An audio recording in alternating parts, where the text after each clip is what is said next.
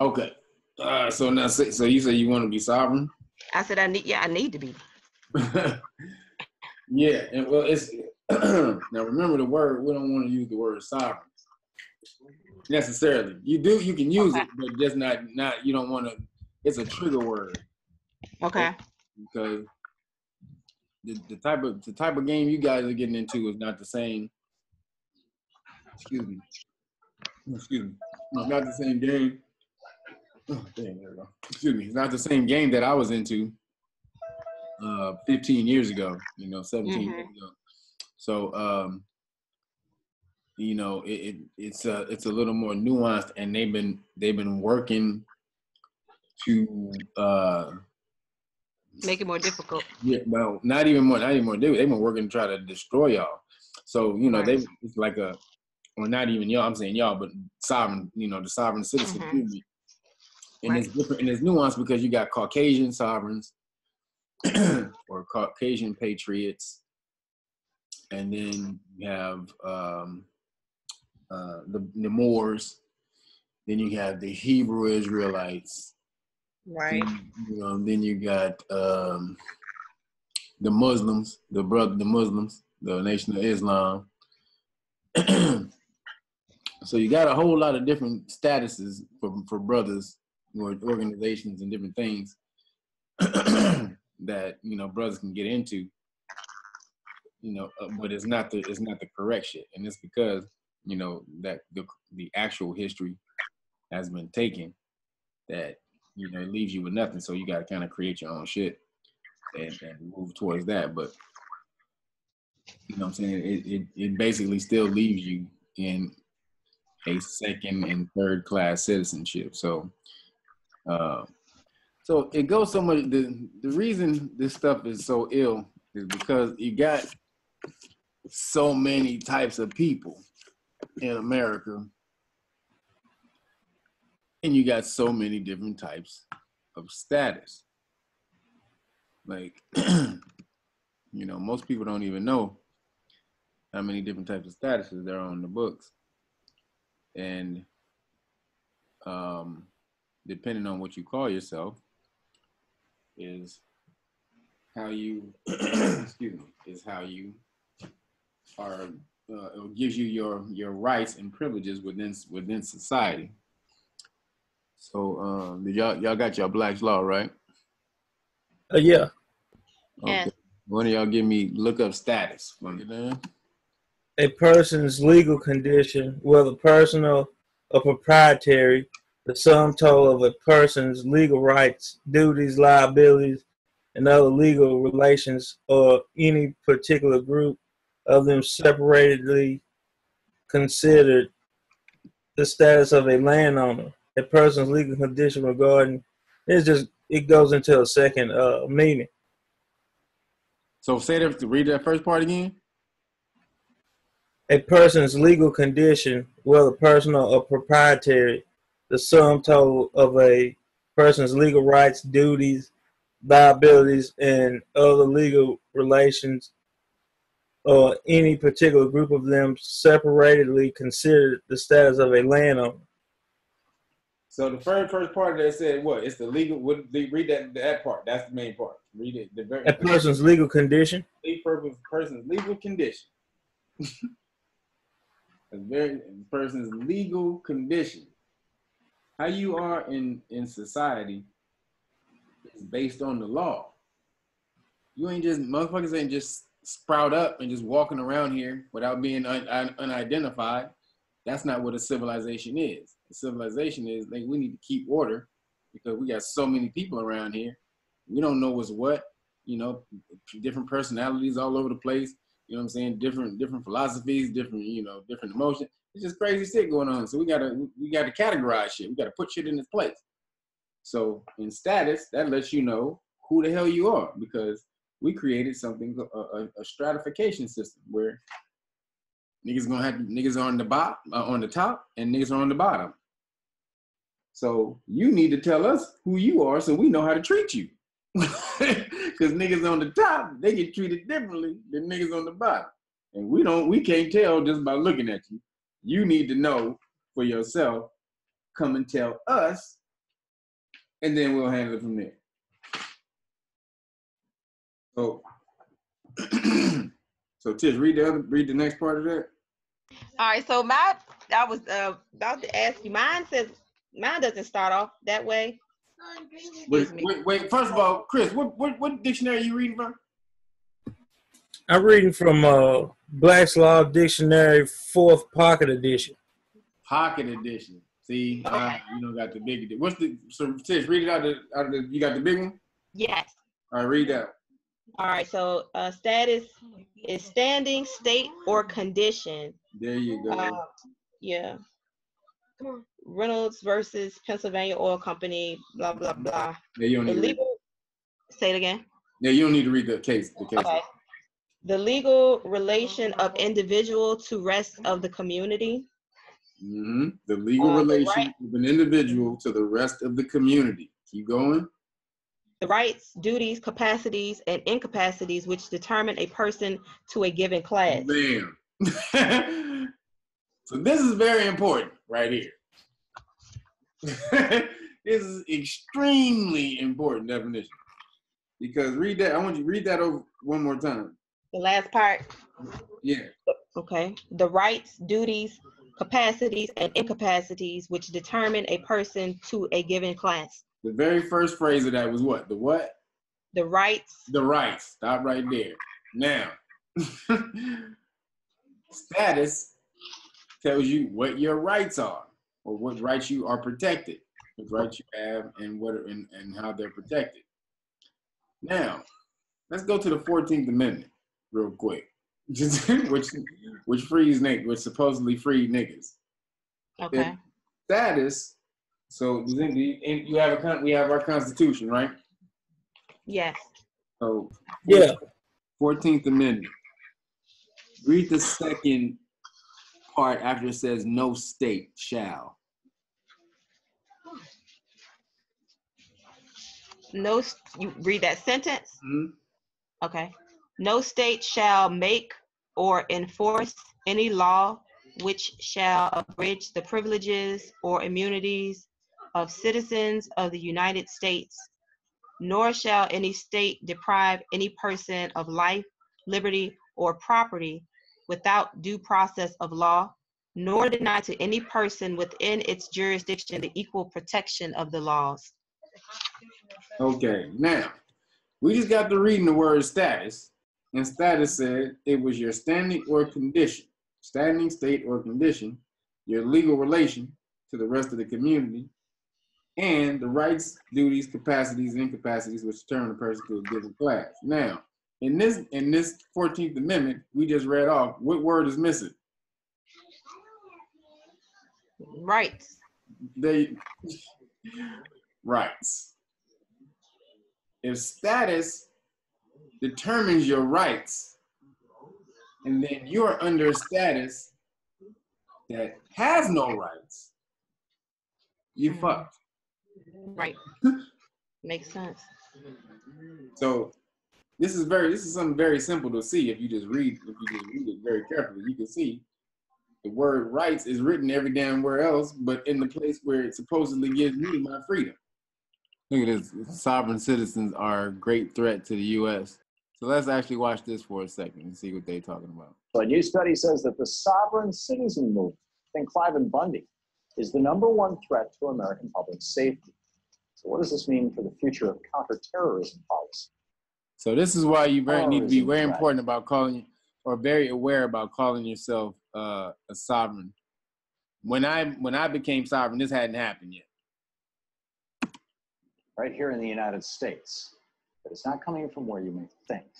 A new study by the National Consortium for the Study of Terrorism and Responses to Terrorism, or START, has found that the sovereign citizen movement, right here in the United States, poses the biggest terrorist threat to our national security. START found that among law enforcement officials, sovereign citizens were more of a concern than Islamic extremists and domestic militia and patriot groups. Sovereign citizens are Americans who believe that the federal government has no power over them, and that as a result, they're exempt from laws, regulations, and even federal taxes. And when confronted by federal and law enforcement officials, sovereign citizens have proven over and over again that they can be incredibly dangerous. For example, on May 20th, 2010, 2 police officers in West Memphis, Arkansas, thought they were making a normal highway traffic stop. Instead, both officers were shot and killed by the vehicle's occupants, who were members of the sovereign citizen movement. So with law enforcement officials becoming increasingly concerned about sovereign citizens, who exactly are these people? And what's being done to stop more potential violence from them? Joining me now for more on that is Mark Potok, Senior Fellow with the Southern Poverty Law Center and Editor-in-Chief of the SPLC's Intelligence Report. Mark, welcome back. Well, pleasure to be here, Tom. Thank you, Mark. Who exactly are sovereign citizens, and what are the beliefs that cause them to identify as such? Well, it's incredibly complicated, a Byzantine belief system, but essentially they are people who believe that in particular federal laws, tax laws and criminal laws, do not apply to them. They have a whole set of connected beliefs, such as the idea that if you file the right documents, you will be able to wrest from the federal government anywhere between $60,000 and $20 million. They are known for filing really crazy documents with courts, with creating all kinds of fraudulent documents, bank drafts, and so on. And they are also known for their violence.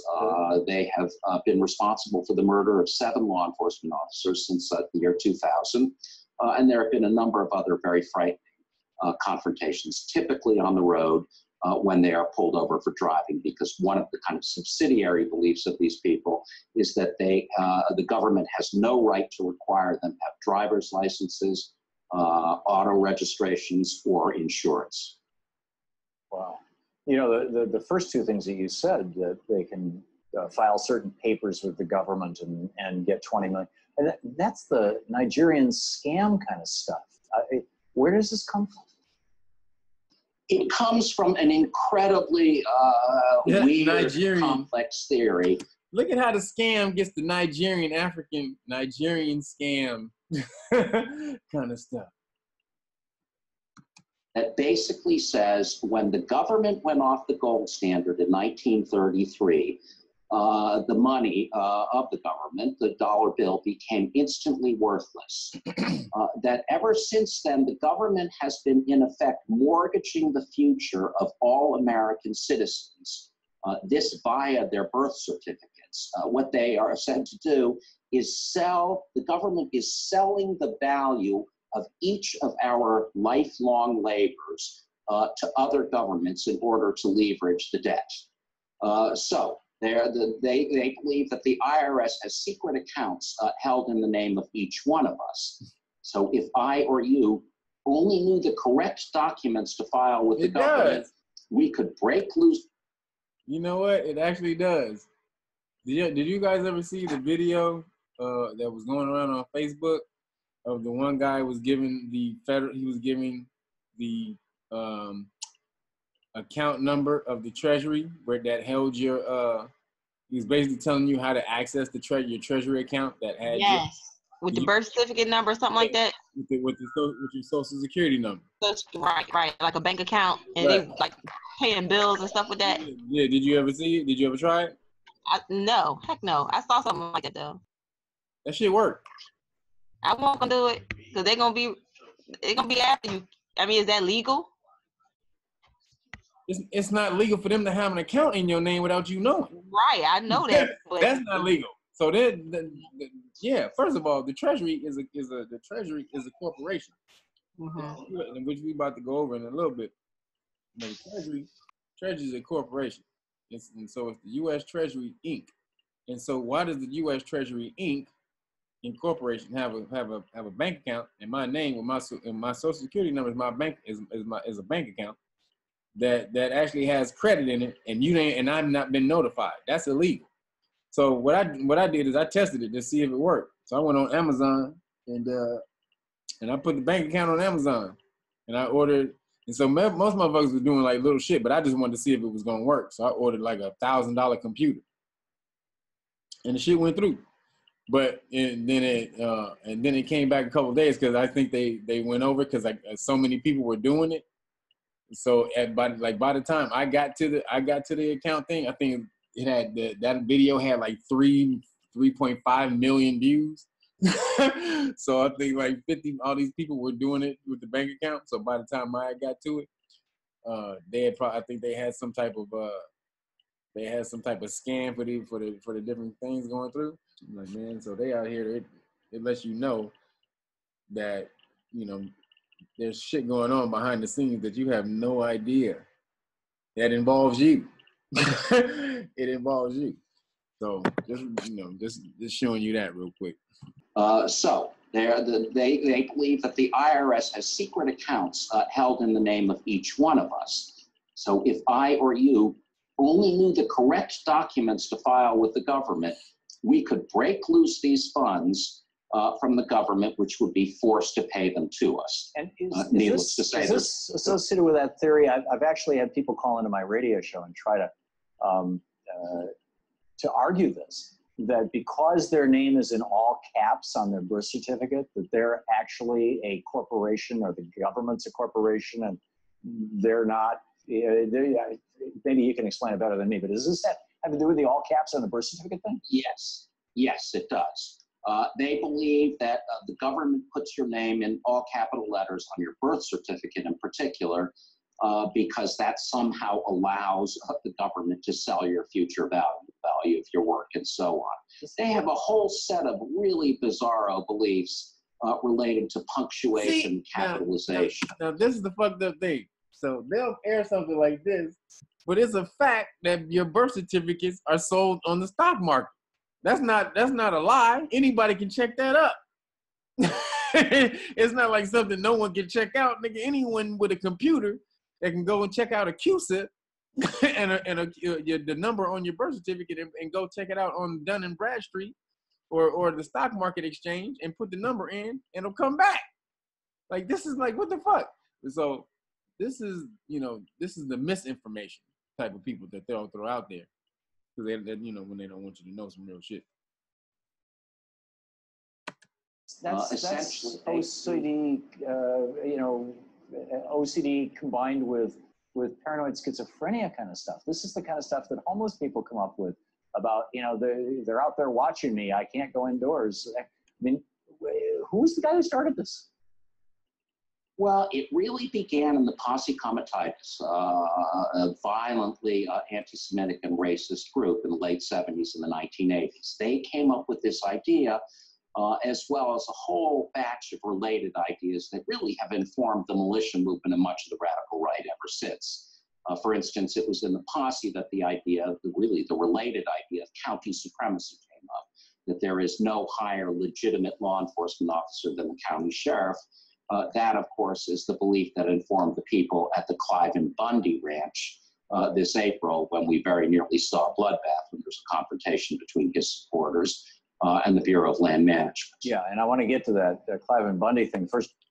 And what happened with Clive and Bundy? So he's saying they believe this crazy, that the sheriffs are this and that, and what happened with Clive and Bundy? Y'all know this story? What happened with that dude? Nothing, was it? It was a standoff, wasn't it? And it was about his herd? Huh? About his herd, about his property? Yeah. What happened? Yeah, what happened up ultimately with Clive and Bundy? They got off his land, didn't they? Yep, they got the fuck out. They had to bounce. He won. Get the fuck out.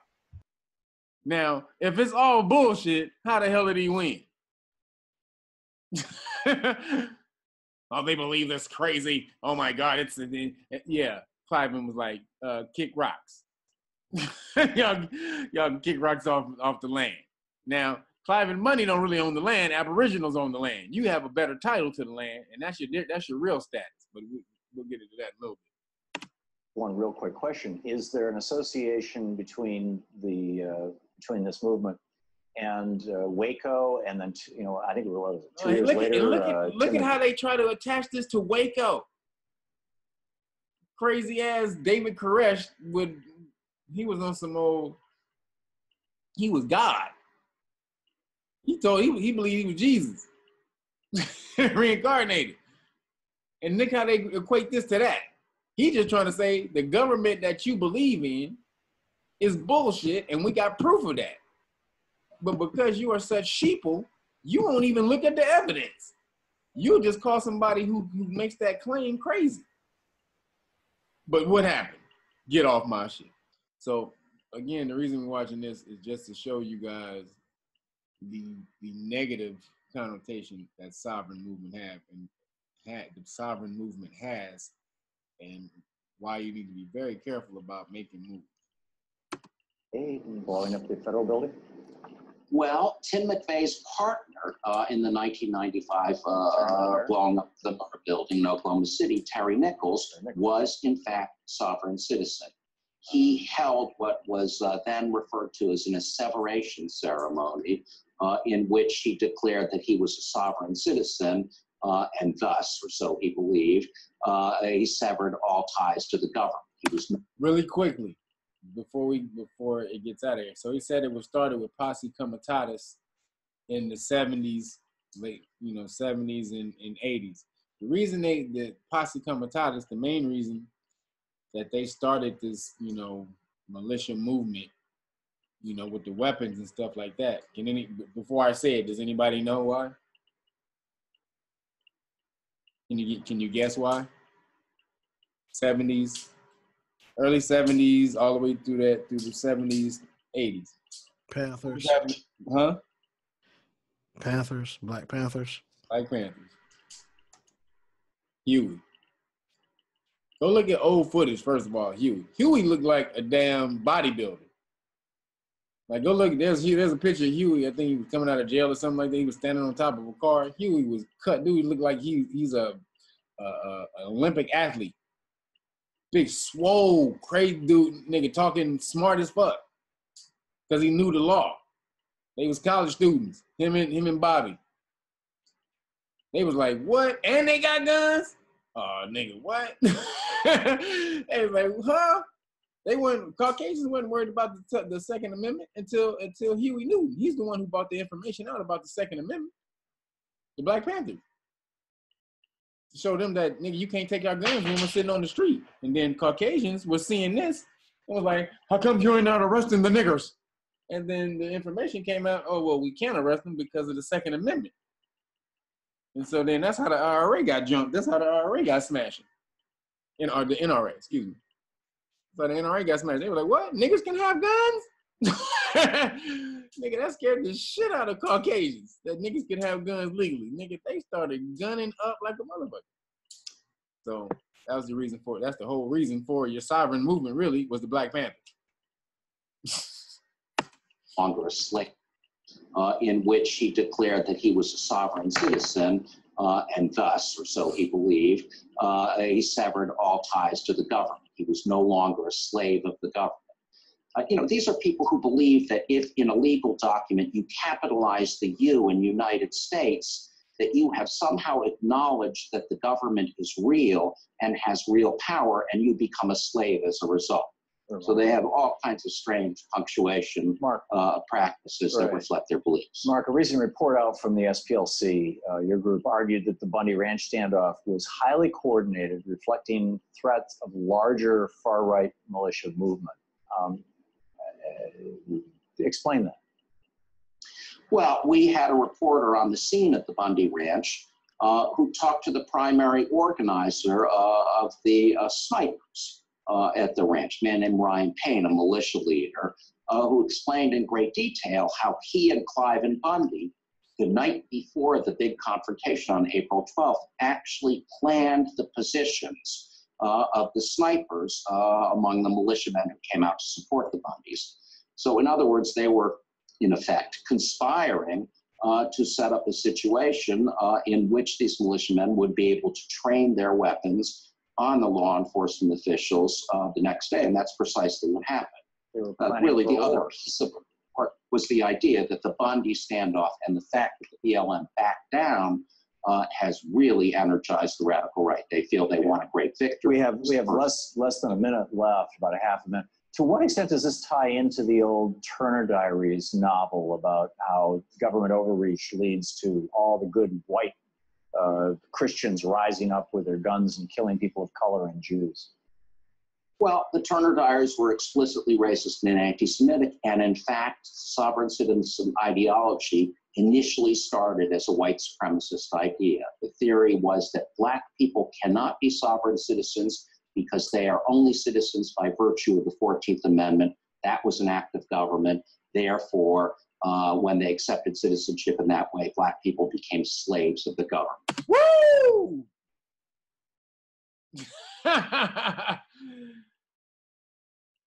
Now, those motherfuckers is breaking that shit off. See, this was because niggas had guns. So it was like, these niggas don't have the right to have guns. They not sovereign. They're not free. The whole reason for the sovereign movement was to take the guns away from the niggas. The Black Panthers. And they looked in there and they was like, oh, wait a minute. You ain't got no rights under the 14th Amendment? Therefore, you don't have the right to have guns. So now you see, again, you are the initiators of everything, or you the cause for everything. Niggas, Caucasians running scared. You got sovereign citizen movements 40 years later because niggas were scared, Caucasians scared niggas had guns in the street and was able to call cops pigs without being taken to jail. So there's a relationship to racist ideology, although that's been largely forgotten in the last few years. Mark Potog, thanks so much for illuminating the issue for us and for the great work you do. Thanks, Mark. A real pleasure. Thanks. So just so you guys, so when you're dealing with sovereignty or you're dealing with law, you're dealing with, we told this before, common law and statutory law.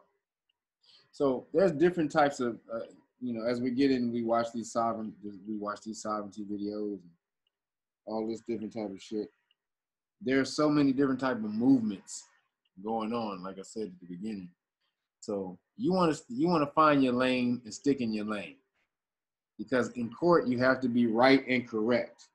So that means you can't be mixed matching philosophies and bring it in here and be, bring one law from here and another law from there and try to mix match them. It ain't gonna work. Excuse me, it's not gonna work. So, like the Moors have their line to push. We're Moors. We got the Treaty of Peace and Friendship that gives us power and force in America, because Morocco was the first to recognize America. And blah. They really say that America is Morocco. They say it's Al Morocco or a Mexican, which it's not. And so this is the holes, and that's where the holes are in their philosophy when they're trying to say that Morocco owned this landmass. Like, dude, how can Morocco own this landmass when the Lenape Aboriginals are 12 to 15,000 years old on this landmass right here, and there was no Morocco 12 to 15,000 years ago. It was nowhere near existence. So what are you talking about? How can this be Morocco, Al Morocco, or a Mexican?